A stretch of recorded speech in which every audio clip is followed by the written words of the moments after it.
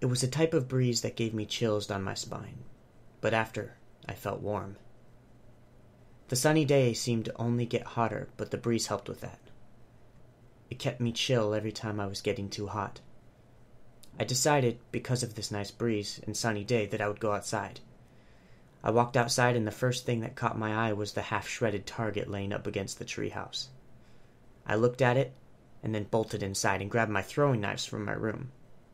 I had just gotten them at the Alaska State Fair and had been dying to try them out. They were very sharp to a 10-year-old boy, but I was too excited to care.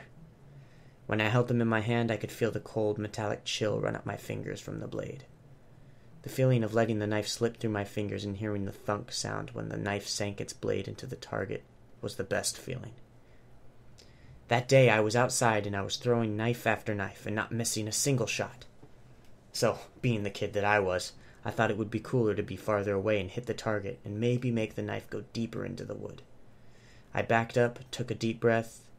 I heard the birds chirping and smelled the fresh-cut grass coming from the grass pile by the fence. I could hear the bees buzzing behind me around the flowers my mom had just planted into the ground. I opened my eyes and picked up the knife and threw my arm up, then down again, and watched the knife soar through the air like an Alaskan bald eagle diving for its prey. I went from an anxious little boy with a happy smile to a terrified look of horror. I watched the knife fly farther and farther until it eventually flew over the fence. A second later, I heard a sound. At that time, it was the loudest sound I had ever heard. It was like all the other sounds around me were mute, and that sound was turned up super loud on a stereo that was right next to my ear. The sound of that window breaking was a trigger for my emotions to go completely out of whack. I couldn't stop thinking about what would happen to me. All the thoughts of, "You are grounded for life, young man," or "My son wouldn't have done something like so stupid." Or even thoughts like, "You're not my son," kept running through my head. I couldn't stop thinking about them, and with time, they only got worse. I ran as fast as I could over to where the sound came from. My feet were stamping on the ground like a fat kid on a trampoline. I turned to the fence corner and was horrified to see my knife inside the pane of the broken window.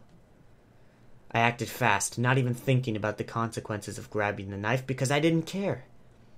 The only thing I cared about at that moment was to not get caught.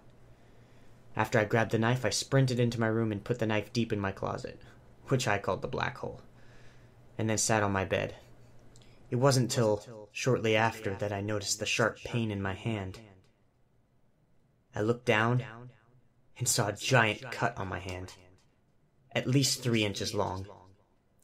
I felt the most fear I'd ever felt and the most pain in my hand that I had ever felt before. I couldn't tell my parents because if I did, then I would get into trouble. So I decided to patch up my hand without telling anyone. I used gauze and superglue to stick the cut back together. Since it was cut by glass, there was no tearing, which made it a relatively easy fix. I used many tissues to get a grip on the bloody hand and squeezed it together. I then put superglue along the outside of the cut.